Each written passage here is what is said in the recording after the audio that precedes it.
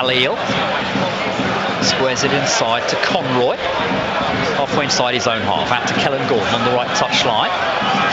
Plays a 1-2 with Powell. Kellen Gordon coming forward. He's brought down by Wallace. Referee says no.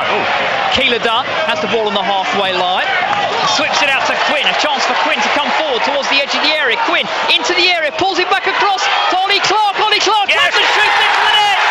And Ollie Clarke fires in from 14 yards from a ball inside from Stephen Quinn. And Mansfield have the lead here with just 4 minutes on the clock at the Watford Stadium. Great play from Stephen Quinn. Pulls it inside to Ollie Clarke, who turns and fires into the bottom right-hand corner of the net.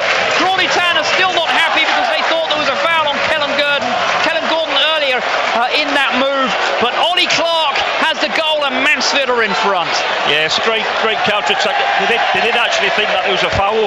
I wasn't sure myself, it looked more of a dive. We'll have to look on the replay, but I've just talked about Keelan Dunn, how important he's going to be to open doors.